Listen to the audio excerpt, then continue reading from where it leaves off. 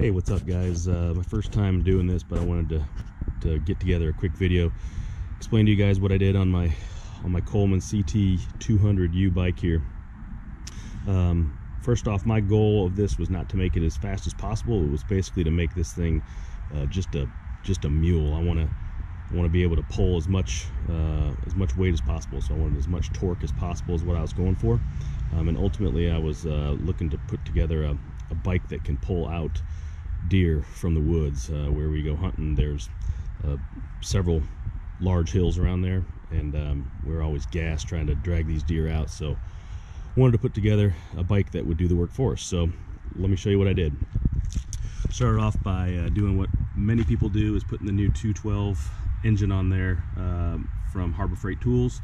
So the Predator 212 went on first, and then because of the way that the gas tank comes on that 212, I had to swap out the gas tank from the stock engine and swap that out on top so I could get to the gas fill. Otherwise it would have been right under here, and it would have been really hard to get to. So this way it's kind of offset and you can still get to the fill there.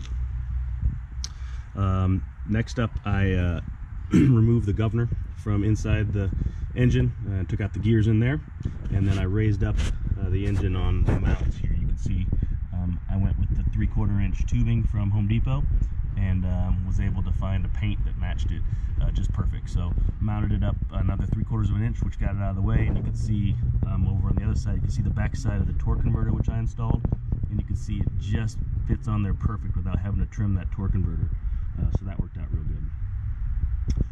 Also, as part of that mod, I had to remove the chain bracket that goes back here and on the other side, and then the other bracket that installs right there, or rather was attached right there. So I clipped those off and painted up the ends of it to make it look decent there. All right, then I did put the new torque converter on, like I said.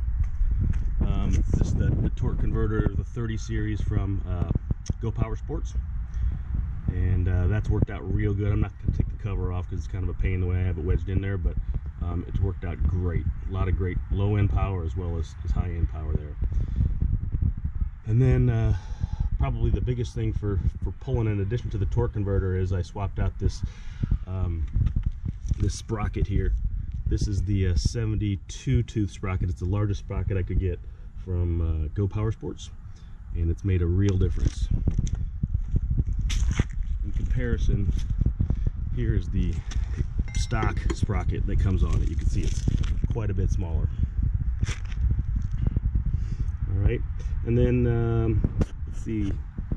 And I went with the performance kit, the Coleman performance kit, which includes this exhaust, which comes out over here. So performance exhaust, as well as the air intake here, which is a huge air intake, probably more than is necessary, as well as a new jet for the carb down here, which was very simple to put in. So those three things there added some more power and torque. And let's see. Oh, the last thing is I put new 18-pound valve springs in here. I think it comes with 12 or something like that, and I was just a little worried with all the extra RPMs that I was going to blow those out. So I went ahead and proactively replaced those valve springs to give me a little more robust of a setup there.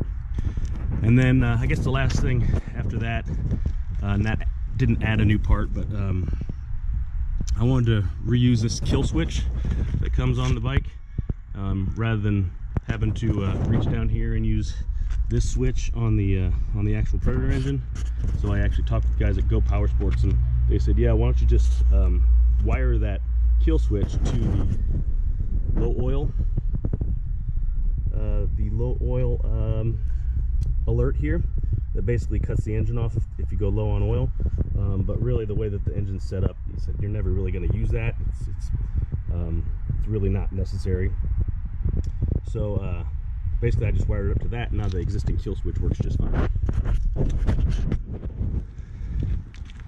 So that's basically what we've done. And if you're noticing this contraption on the back, it's part of a trailer setup, and I'll show you that here in a second. I'll hook up the the cart that I have for the deer hauler and show you how that works. All right, so this is the actual deer cart that I use to hook up to the bike. It's just an existing deer cart that I had from about 10 years ago. I used to use it to drag deer up and out of the woods. The problem is it was still taking some of these bigger deer and some of these hills that we have to traverse, depending on where you get the deer. You know, it's taking an hour and a half, 2 hours just to get it out of the woods. So that was really the whole purpose was of this build, was to build a bike and a setup that allows me to do it much quicker. So I took that existing cart and basically attached a 1x3 piece of oak, plenty strong for what I'm doing with it. I put some plates of aluminum on the end, which I cut and just screwed on there on the top. There's one on the bottom as well, and that's what I use to mount the 1 7/8 inch ball to that, so it's nice and strong here, and I don't have to worry about cracking this wood. So that's an 1 7/8 inch ball, and the actual receiver here on the bike is actually 2 inches, and I did that on purpose.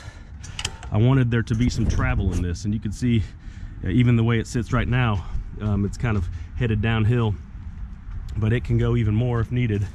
If I come back here and kind of lift this up, you can see as I lift this up, I mean, there's all kinds of travel and maneuverability, because it is a little bit loose in there, but it's not so loose that it's going to come out. So that's just great if you don't know exactly where you're going to be going. There's no trails where you're going. This allows you to kind of go up hills, down hills, over creeks, around tight corners without having to worry about anything getting bound up. If you noticed, I did paint some of these surfaces again either after I cut them or after I fabbed up a little piece. So like these tubings here, I didn't want them to look like just aluminum tubing, so I actually painted those. And then back here where I had to cut out some of the bracing for the chain guard. Anyway, I wanted to share the paint that I found to do that with. It's Rust-Oleum Painter's Touch 2X Ultra Cover paint and primer in one, and it's gloss colonial red is the color, and I think that color is just about as close as you're going to get. Looks just like the Coleman red, and if you have to do some cutting and you want it to match and just do a quick touch up, highly recommend it. So there's the finished product. That's how it looks when we haul it into the woods to go get deer. I gotta say, I didn't know if it would do the job. The box says the bike would carry 200 pounds, up to 200 pounds. Well, I'm over 200 pounds myself, and by the time you pile on hunting gear, guns, backpacks, and then 175 pound, 200 pound deer on the back, I was really worried this thing may not make it up the hills, and I might be burning out belts on that torque converter. But honestly, it did everything I wanted it to do and more. So let me cut over to that, and I'll show you a video of us dragging. I think this is the first deer we got out last year. So I'll show you how it worked out, and come back and close this out.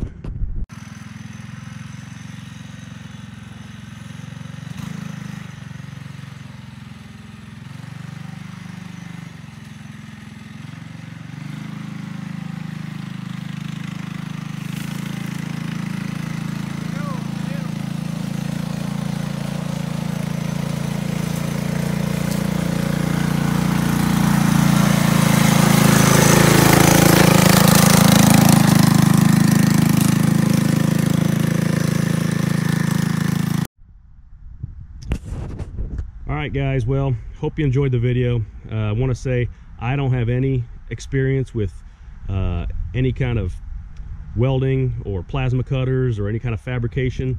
I basically just came up with ways to do this with the tools that I have, and basically watching videos on YouTube.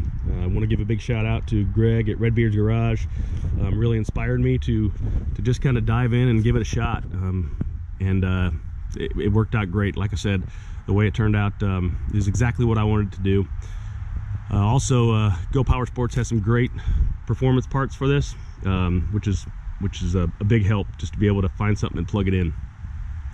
The out of the box, when I first bought this thing with the existing engine and everything, it was about 19.5 miles an hour is all it would do with me on it. Now, even with the huge sprocket on the back, that torque converter really helps out, and it'll still do about 39 miles an hour. 39.5 is what I had it up to. Now, I'm not going to be doing that in the woods, obviously, and not with anything on the back, but it's nice to know I can just unhook the little trailer I got back there and still have a bunch of fun with it, just zipping around the yard and out in the fields and stuff. So don't be worried about that. You won't lose that much top end as long as you do the other conversions I did. I think really the biggest one being that torque converter. I guess that's it. Hope you guys enjoyed the video. Hope I've inspired you to do something. If you've been looking at something similar, the mods I did here are more than capable of handling everything I threw at it.